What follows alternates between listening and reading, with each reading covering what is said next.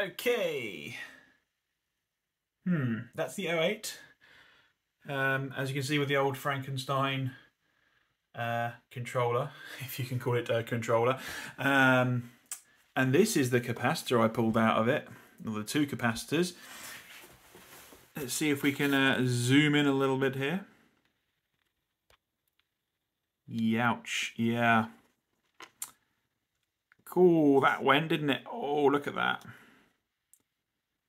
Yeah, you can see why it made such a loud bang and why it made such a smell. So it's weird that one went and the other one didn't. I suppose one would go before the other one would go, but there's no damage other than the scald marks, I think, from this one, the singe marks from there. It's that one that has gone. Now, what's causing that? Let's zoom back out again. So the track was running previously on all this crap back here. The track was running at 10 volts, which is a bit low. The input was 12 volts, and by the time it had gone through all of that, it was 12 volts. So, it went in at 12 volts, and by the time it had gone through that and back into the track, it was 10 volts. That's kind of on the low end of what's okay. When I ran this from the Hornby Select, it ran at 15 volts, 15 point something volts.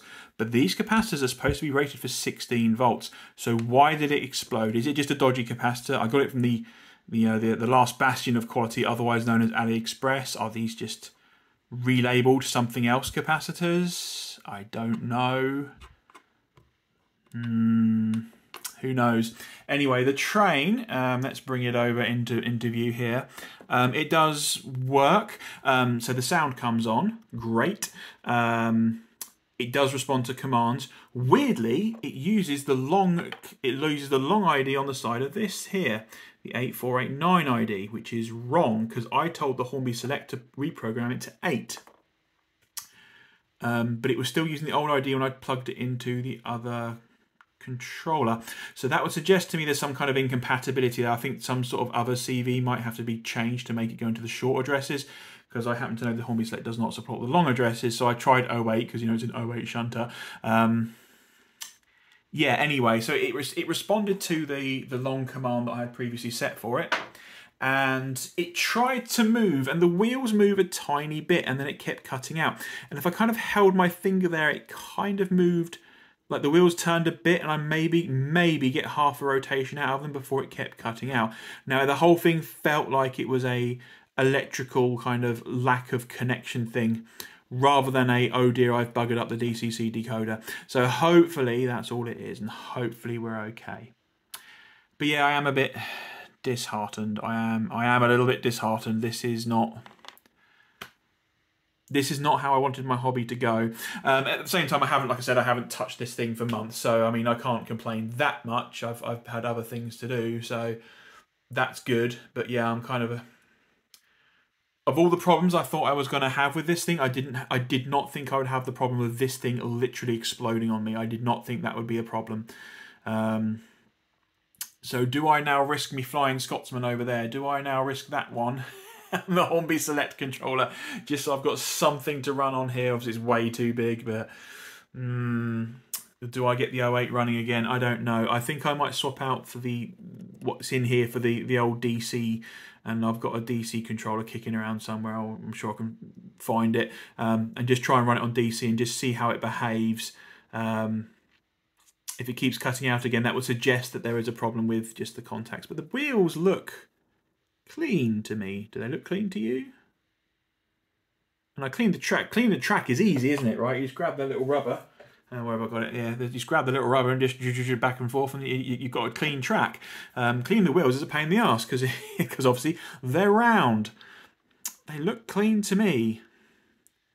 Do the pickups look okay to you? I mean, I know it's difficult to see. I know my camera work isn't great, guys. Like I said, we have zero video making skills here. This is the result of that. Yeah. Okay, well, this is not how I wanted things to go. But anyway, I'm quite proud of myself because like that wired and that worked well, and I kind of got it working quite quickly. So I mean, the track works. It's just the train at the moment, which obviously is 50% of the equation. So I do need to get that train working. Yeah, I'm tempted just to whack on the old DC. We'll see. I'm going to leave it for now. I'm going to open the window here so I can aerate. It's amazing how much smell has come out of this. And just, ugh, just the amount of smell that's come out of this thing. And I think it's just in my nostrils now. I think it's just in my palate. So it probably doesn't actually smell that bad in here, but I'm going to try and air out the room anyway and just drink some water and just hopefully reset things in my palate. But yeah, I mean, this is the idea anyway. So, you know, have a long track here, and I was going to have some sort of, what I really want is some kind of control panel here. So you've got the 2 switches, and then maybe some kind of switch like going left and right, and then some kind of dial here, which would lend itself to being DC, wouldn't it, instead of DCC? But I also kind of promised myself I would always have DCC on this, on any trains I get. I would have maybe like a little road going across here with like a gate across it, and then maybe over here, I don't know, just some kind of like a water tower, and maybe like a control box kind of thing. That, you know, maybe some kind of industrial stuff over here. I deliberately bought this extra bit because what the kit came with that. And I brought this bit in the middle to extend it. Even though I did not need it, I wanted to extend it to then just have some scenery, have some kind of fun stuff. I don't want the whole thing to be functional. It's not functional at all right now because I haven't got a working bloody train, but yeah, this would have been good if I could make it work. Hey ho. Well, if you want to see my continuing pains in this adventure, I mean, it's going to be that I've got work on Monday, and on Tuesday I'm going halfway across the country, and later on in the week I'm going halfway across the country again. So it's probably going to be another week or 2 before I get to this, but I'm kind of... I'm annoyed because my local model train club, we meet on a Wednesday, and I want to show them something. I keep coming up with nothing and just having a chat with the guys and help them bring out the layouts and stuff, and you know, just I'm trying to be nice and everything, but you know, we are here to make model trains and make things. I wanted to show them this. I still can, I suppose, but I can't show them any bloody trains running on it, can I? So maybe I'll work a bit harder on Tuesday, try and get this thing working. We shall see. Okay. Well, thanks for watching my awful videos again. And you know, if you want to see this adventure and zero scripting, zero video editing, zero skill apparently in doing this, then feel free to subscribe to my videos. If you don't, then don't. I don't really care. But yeah, this is more of a kind of like a little video diary for me. Yeah, God, that's a shame, isn't it? I was so proud of myself when I got that set up because I think I was one of the first to do it, and even though I'm quite new to the hobby, I was quite proud of myself for getting that working. And then, of course, this bloody thing just blows up, and then even when I take that out, this little sort of stay alive kind of thing, this then just does not move. It doesn't even move. It doesn't even move a centimetre, let alone an inch. It doesn't move hardly at all, and it does just feel like it's dirty track. So how do I get these wheels clean, guys? Let me know. What do you do to clean the wheels? Because I still think it might be the wheels. If I'm feeling brave, I might just solder a wire or something on here just to make sure it is getting proper consistent power, and just see if it wants to then move the motors there. It depends how brave I'm feeling about doing that.